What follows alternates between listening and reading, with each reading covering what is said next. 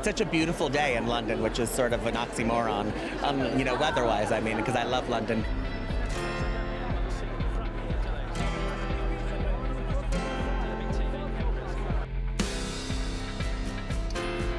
I mean, Malika in an oversized paillette with a denim jacket. I mean, I was sold, 100% sold from that very beginning.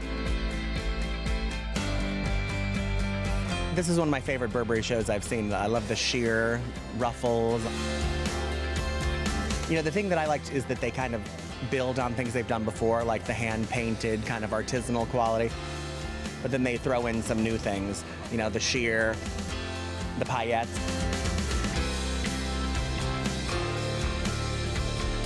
And I love the high-low mix of the denim with the kind of luxury fabrics. I like the playfulness of it. I like the fact they're all Birkies and trainers. It was super clever. Loved it.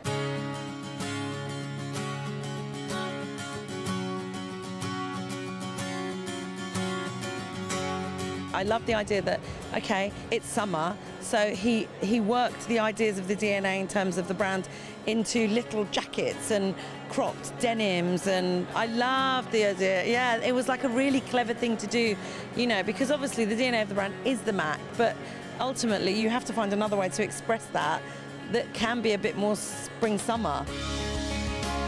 Listen, it's not even related anymore to any specific climate, really. Spring-summer hits the stores so early that you have to be able to have something that covers for you in terms of, is it going to keep me warm? It makes it much more shoppable. You could buy it now and you could wear it till the spring-summer. It felt very modern and very cool, which it's hard sometimes for a heritage house like Burberry to do. So I really think Christopher did a great job.